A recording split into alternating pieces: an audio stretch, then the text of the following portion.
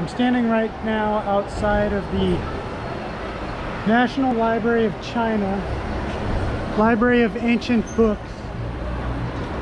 So in this building is the collection of ancient Chinese texts.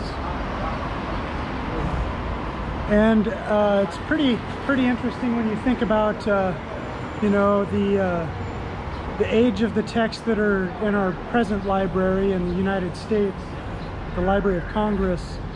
Some of those texts are not all that old in comparison. Some of the texts in this building are well over 4,000 years old.